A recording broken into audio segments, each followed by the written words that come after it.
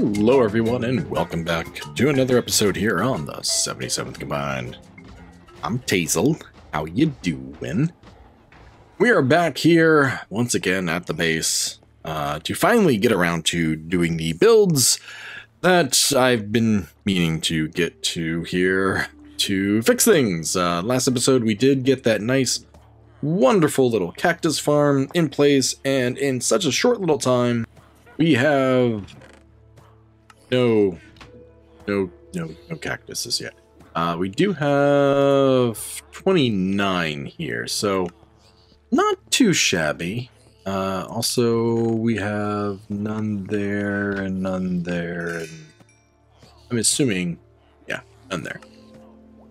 But you know what? It is slowly filling up, and that's sort of how that works. I haven't really been back here much. I've been running back and forth between here and the store in order to fill up things, so our potions are filled up, fire resistance and speed and whatnot. Bows, I've filled up all my bows, and I've even added now glistening melon to the shop, so all very nice stuff.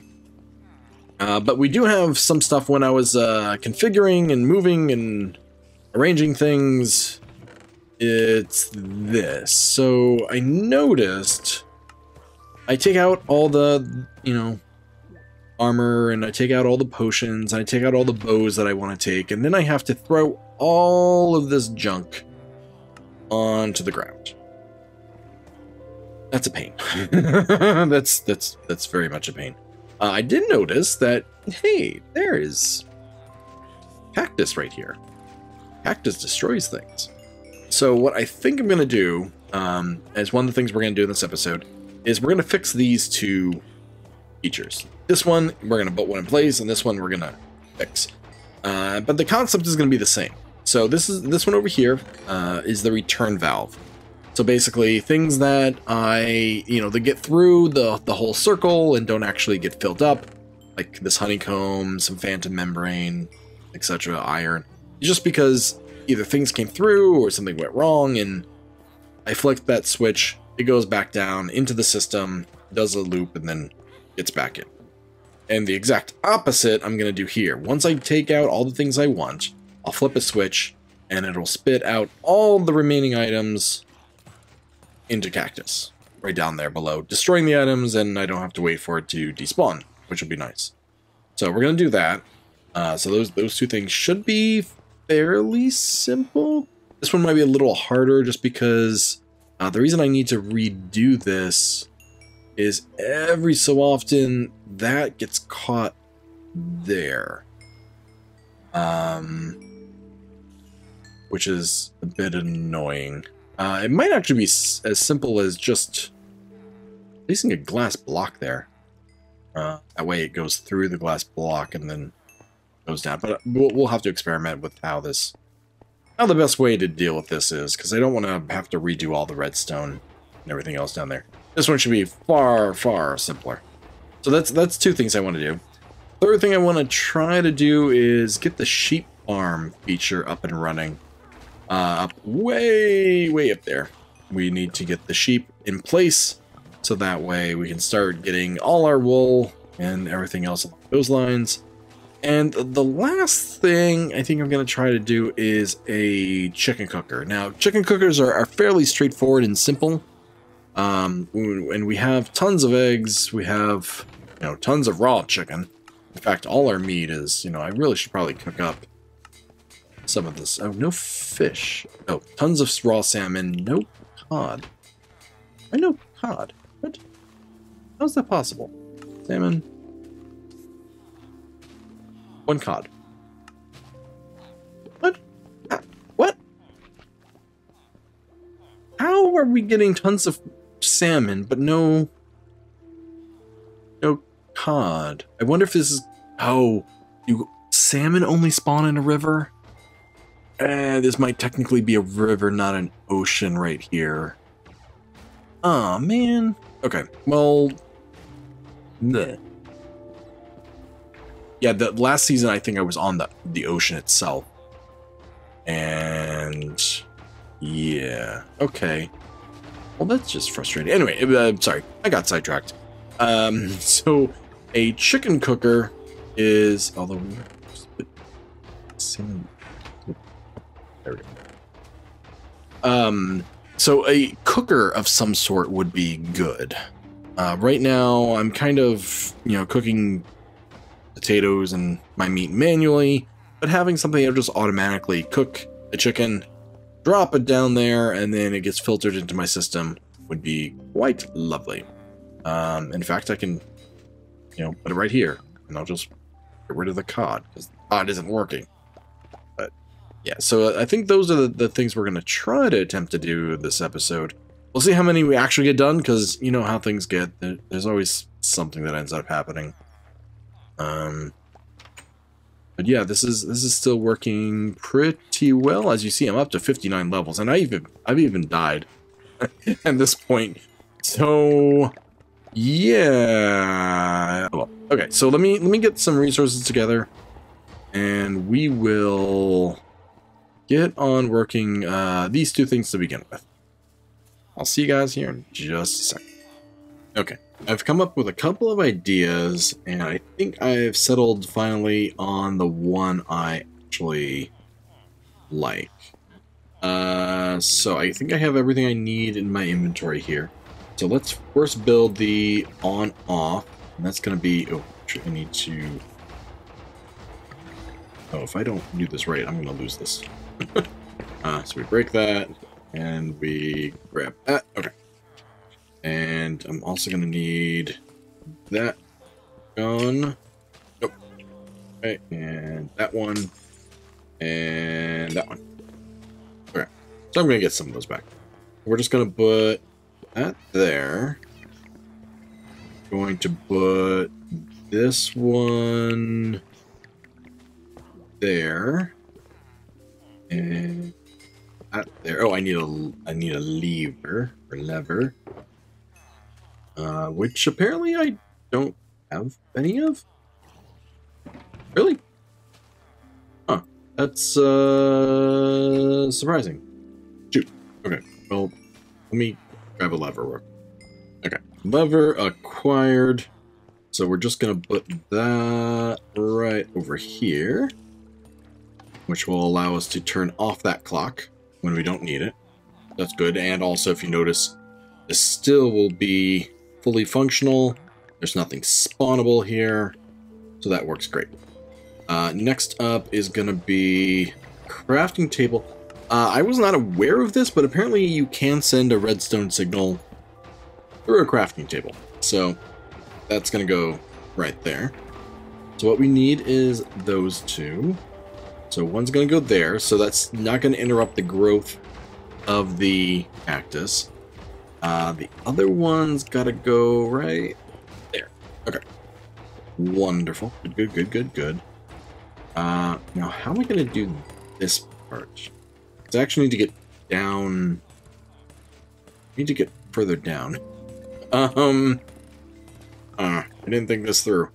Okay, let's grab some of those. And if I do, you know what? I'm just going to do that. Breaks that, but I can always place that back. In fact, I can grab that right now. Alright, so I got that back. I need to break that as well. So, down here, we're going to be throwing things onto this cactus. So we're using a dropper because we don't want to shoot arrows or, if anything in here that can... Oh, I got destroyed. Okay. Anything that can be destroyed will go on here, but we don't want things that can be placed. So if this was a dispenser and somehow like say a bucket of powdered snow got in there, that would get placed instead of dropped, and we don't want to do that. So we have that there. That actually needs to go away because I need to grab... I need to grab something I forgot to grab. Okay. Let's grab... I need... Well, might as well take them all. I need... some of those. Aw, really? Mr. Skeleton?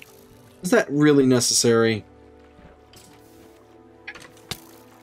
Yes, yes, yes. And this is why I like the vines. They can't climb them. I can.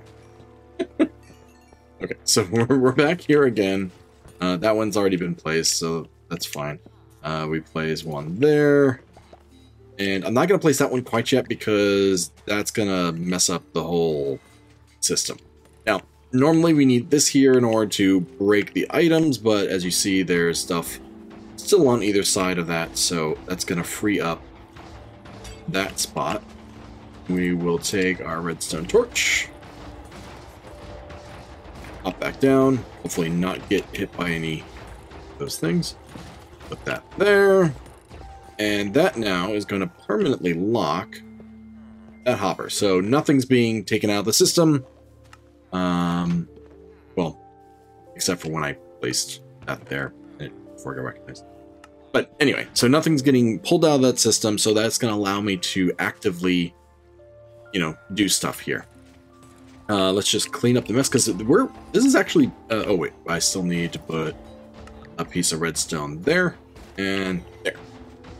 So this essentially, once this is running, this will activate. This will turn this into a clock, which will allow things to start flowing through as well as be dumped out. So let's just put that out of the way, that out of the way, and we're going to lose those, but you know what, that's not a huge deal. All right. And yeah, so, oh, we need to move this still a little bit. So let me break that one there and that one there. Oh, I need to place. Okay, so we're not quite done yet. We're almost done. We're almost done. Go here. I need to move this over one block. So really, I should have gone over. Yeah. Over here. Okay, so I need to break that one and place that right. Nope, nope, nope. Let's try that again. This is so much easier in creative mode. I might just need to flood this. Let's just break this temporarily. Oh, that's interesting. Okay, sure. Place that there. Ah, that's why I wasn't doing anything. Okay, give me my last. Nope. Well, this could have gone better. Come on. I don't want to break the whole thing. I'm just going to grab you and put that there. Okay. Yay! I bet that messed up my snow. Oh, it did not mess up my snow. Nice. Okay, good, good, good, good. Okay, so that's there, that's there. We then move... Oh. Clean this up. That's all fixed. These now go over here and here.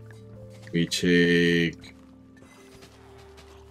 our hoppers, we place one there, we place one there, place one there. We might as well place one there. So this now will pick it up twice as fast, so that's good. All these are still openable, so that's good. Theoretically, I haven't really increased my storage capacity here at all because these all, are back there. In fact, I should probably... you know what? I'll see if that actually makes a difference, but I don't... Ooh, that would have been... But... There we go. That's back in place. That's back in place. And yeah. So in theory, nothing should be flowing out. So that's good. If I take something out, it automatically refills. Okay. Also, good. Should probably make this not spawnable, because right now it is spawnable. So if I take that and place it right there. I can still use the crafting table, but it's not a spawnable location anymore. Excellent. Let me dump all of this stuff back in. Like a zo. Okay. And, oh, I do have some more glass. Okay. Here. So this is the system. I just need to empty out everything that I would normally empty out. Wait, I thought I... Nope. That's mine.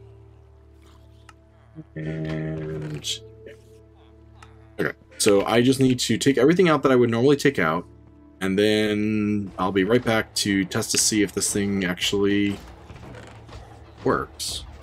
Okay, and that's all done. As you see, I do leave some of the other bows in here because it's like Unbreaking 1, Power 1, you know, the lower level ones. You know, opposed to like these. Some of them are actually really, like that one is ridiculous. That's a pretty good bow to be for a skeleton just to drop. But yeah, so if you're on the realm, if you're on the server here, you might want to make some bows over at the shop. Once I filled this stuff up over in the shop. But yeah, I get stuff like this often, and it's like, wow, that's crazy.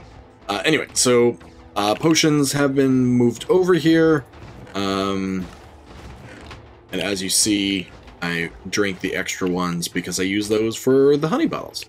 So, okay, so these are all in place. I got everything I needed out of it. Oh, we got some more. I'll just grab those for the time being. So then I go over here, and I think I do have to open this to get to it. I just flip that switch, and as you see, everything's just being emptied out. It's not the fastest thing in the world. There might be a way to get it faster. I'm not entirely sure, but you know what? That does the job. Some of them sometimes will, like, see that one there. Some of them are falling off, but you know what? In the grand scheme of things, this is gonna save so much time instead of me having to wait to do stuff. I just have to remember to, and it's done. I just have to remember to turn that off. I wonder if there's a way I can automate that process. Probably not with my short little stuff here. Oh, as you see also, I put this in place. I was realizing that some of the iron and stuff could fly off over here, so I needed to block that off. But yeah, so that's all done now. Now I think I can modify this design over here as well. Now we have the additional issue here that I don't want this stuff to be bought. And unfortunately, if I have it here, it activates. And if I have it here, it's not going to work. So what I think I might do... not really sure what I'm going to do in this situation. I could lower it down, but then that would still... part of the problem is the water flows out here and then this way. Otherwise, I'd say just put the dropper here. If I have the dropper spitting out this way, it'll end up just, you know, being caught there and being despawned. I don't think I really have a spot to make this work. Okay, well, let me think on this. I might even leave it maybe the way it is.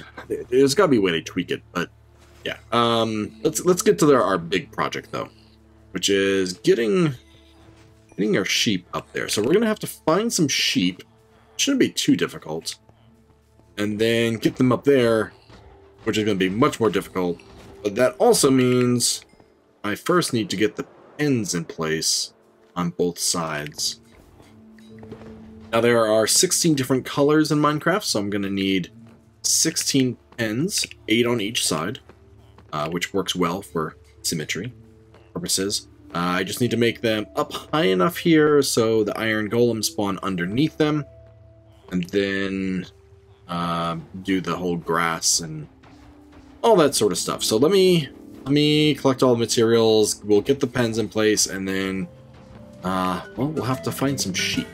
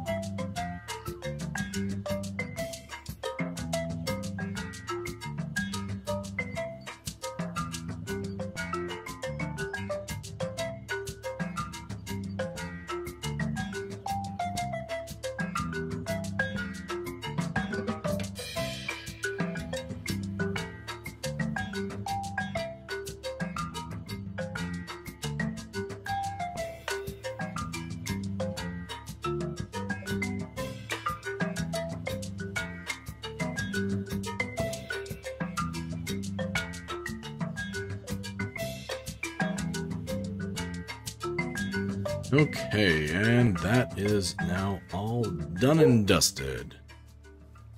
Now, we need to get some sheep in here. So, got some leads, and I built a little staircase. I should just need to grab these two. And, come on. I just need them to follow me and hopefully not fall off.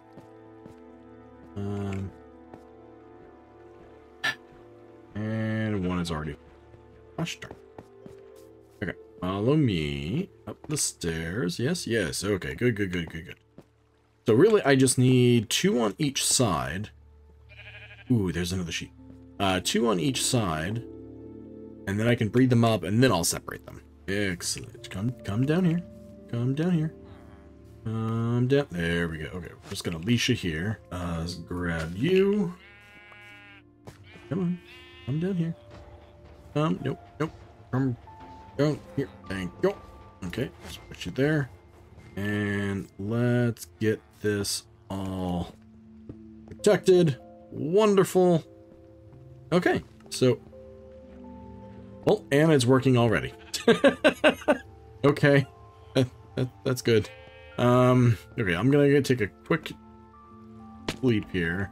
Okay, and now that it's day again, we just need to find some more sheep, or we can make some more sheep. So let's do that. We can definitely make some more sheep. We just need to grab some wheat. Let's go in here, grab our wheat. Wonderful. Okay. Sheep. Make it the baby sheep. Make it the baby sheep. Yay, baby sheep. Okay. So as you see, while we're waiting on either sheep to spawn or these guys to grow up, basically the idea is there will be a fence post here. Wow, they're really eating. Good golly. So each of these sheep will be on a single spot.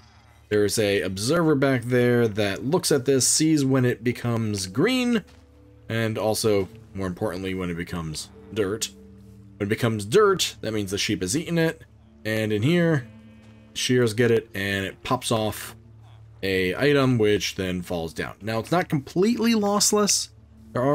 Sometimes it does land like here. In my testing, I did find that sometimes it landed up here as well, which is why now we have I used to have fences this whole place, but now it's a full glass block, which not only is not spawnable, but also helps prevent anything from popping off that way. I haven't seen anything actually ever fall on the fence part, but suppose it's possible.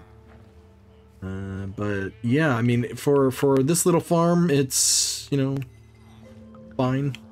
I don't have to worry about minecarts underneath. I don't have to worry about, you know, any of that sort of stuff. I do have a piece of grass in between each of these dispensers, which helps the spread of grass down here. So that's always good. Grass can spread about 3 blocks, I think it is. So one of these will be able to do both these sides, as well as if for some reason there's grass here, can spread over it this way as well. Although usually that's going to eat that as soon as possible and, well, drop wool, which apparently I picked up. So yeah, now we just have to wait for 2 more sheep to get on the other way. So yeah, let's do that. Yay! And more sheep. 2 more sheep. Exactly what I need. Come. Hey, I'm here. Okay. So let's bring these 2 guys over this way. Come on. And, well, we'll just beat that process. Okay, so as soon as I do this, I think that'll be the end of the episode. I'll have to wait for the chicken cooker and some of the other farms here in a bit. Off screen, I will finish breeding up these guys and getting them color coded. Come on, come down this way. Come over here. Come on. There you go. Good sheep. They really don't. There we go. Yay. Okay, so you stay there. Let me put that there. Yay. Okay, so let's just break both of those and give you some meat.